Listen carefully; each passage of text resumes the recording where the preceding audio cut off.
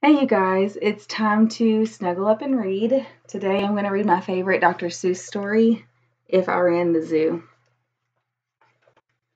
This story is so funny, and it makes me wonder, if you ran the zoo, what kind of animals would you include in your zoo? It's a pretty good zoo, said young Gerald McGrew, and the fellow who runs it seems proud of it too. But if I ran the zoo, said young Gerald McGrew, I'd make a few changes.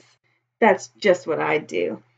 The lions and tigers and that kind of stuff they have up there now are not quite good enough.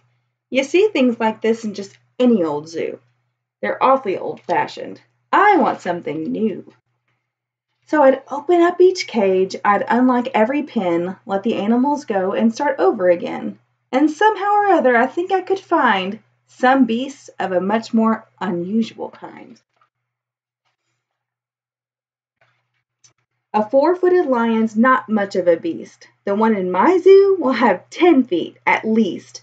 5 legs on the left and 5 more on the right. Then people will stare and they'll say, "What a sight! The zookeeper, new keeper, Gerald's quite keen. That's the gol-darndest lion I ever have seen."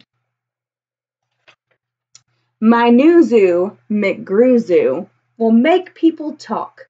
My new zoo, McGrew Zoo, will make people gawk at the strangest odd creatures that ever did walk. I get for my zoo a new sort of a hen, who roosts in another hen's topknot, and then another one roosts in the topknot of his, and another in his, and another in his, and so forth and onward and upward. Gee whiz! But that's just a start. I'll do better than that. They'll see me next day in my zookeeper's hat, coming into my zoo with an elephant cat. They'll be so surprised they'll all swallow their gum. They'll ask when they see my strange animals come, "Where do you suppose he gets things like that from? His animals all have such very odd faces. I'll bet he must hunt them in rather odd places."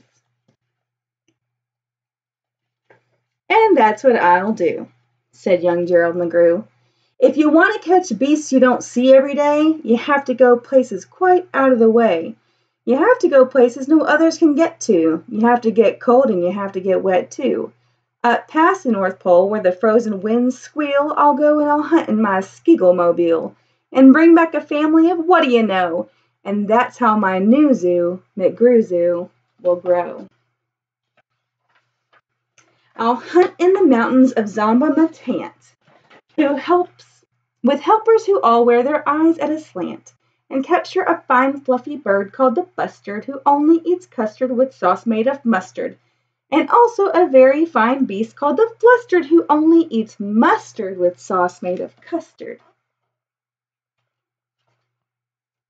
I'll catch 'em in caves and I'll catch 'em in brooks. I'll catch 'em in crannies and I'll catch 'em in nooks that you don't read about in geography books. I'll catch 'em in countries that no one can spell, like the country of Matafa-Patafa-Pel. In a country like that, if a hunter is clever, he'll hunt up some beast that you never saw ever.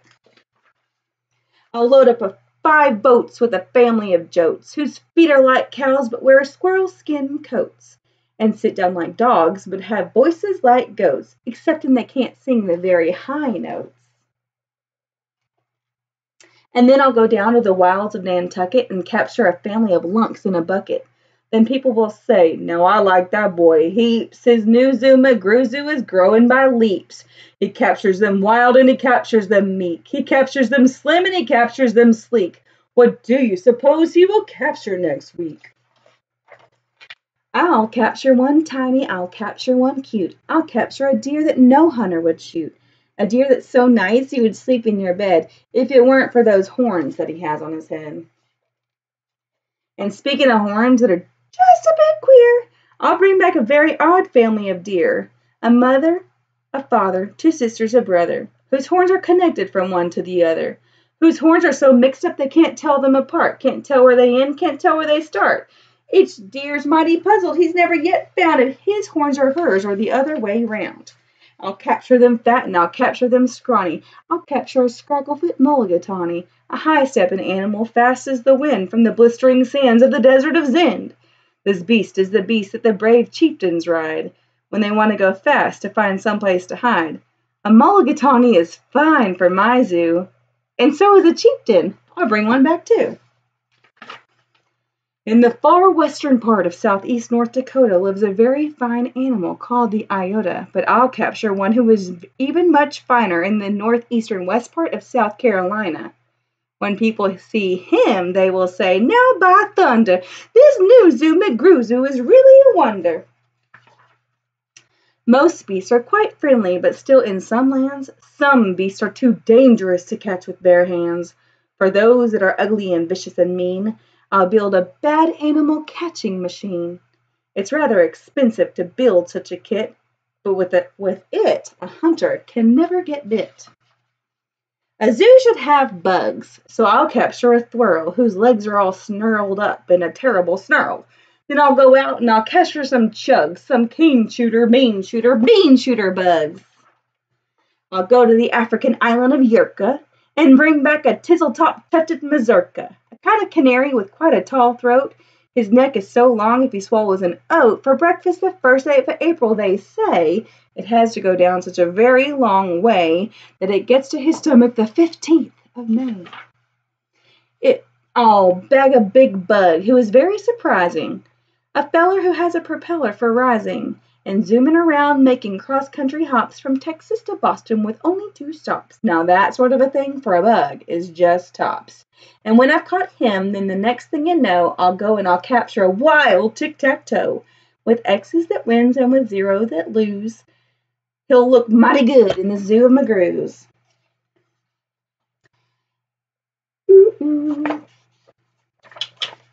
I'll bring back a gusset, a gherkin, a gasket, and also a gooch from the wilds of Nantasket. And 8 Persian princes will carry the basket, but what their names are I don't know, so don't ask it. In a cave in Khartoum lives a beast called the Natch that no other hunter's been able to catch. He's hidden for years in his cave with a pout, and no one's been able to make him come out. But I'll coax him out with a wonderful meal that's cooked by my cooks in my cooker-mobile. They'll fix up a dish that is just to his taste, 3 chicken croquettes made of library paste, then sprinkled with peanut chucks, pickled and spiced, then baked at 600 degrees and then iced. It's mighty hard cooking to cook up such feasts, but that's how the new Zoo McGrew catches beasts. I'll go to the faraway mountains of Topsk, near the river of Nopsk, and I'll bring back an Opsk, a sort of a kind of a thingamabobsk, who only eats rhubarb and corn on the Kopsk. Then people will flock to my zoo in a Mopsk. "McGrew," they will say, "does a wonderful jobsk. He hunts with such vim and he hunts with such vigor. His new Zoo McGrew gets bigger and bigger."